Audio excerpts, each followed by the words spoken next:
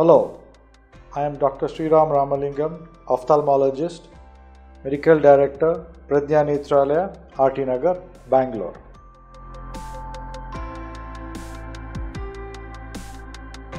Kajal and surma are nothing but chemicals.